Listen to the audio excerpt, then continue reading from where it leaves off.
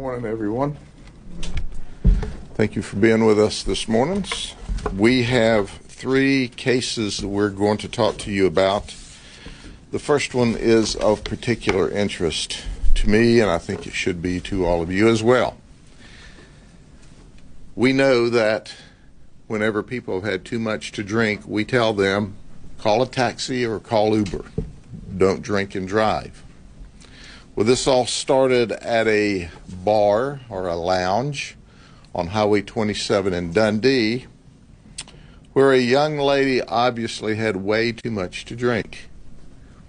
And her car was in the parking lot, and a patron and the bartender together said, hey, we got to get this lady home. She's in no condition to drive, so they called Uber. Uber arrives.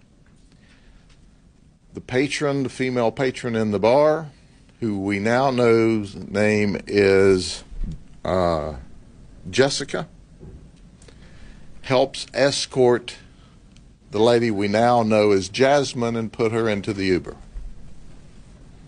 The Uber driver leaves, and he is on his way taking her home in the vicinity of Winter Haven, Florida.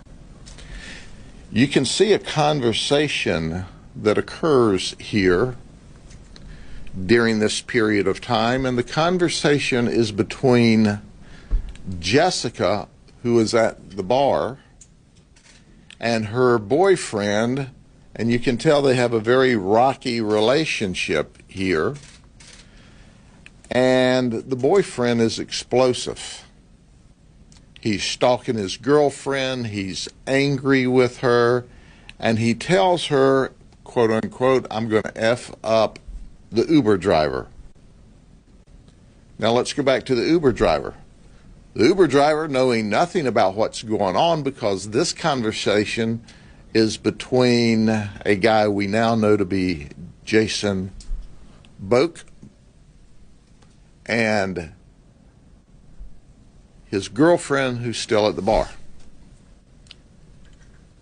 So it's a little confusing, but it's really simple. Jason thinks his girlfriend got into the Uber. He doesn't realize that Jason's girlfriend, Jessica, helped put Jasmine in the Uber. Now let me give you some more background. Neither Jasmine or Jessica or the Uber driver know each other. This is just traditional. I've had too much to drink. Uber driver wheels up. Jessica puts Jasmine in the Uber. Uber takes off toward Winter Haven.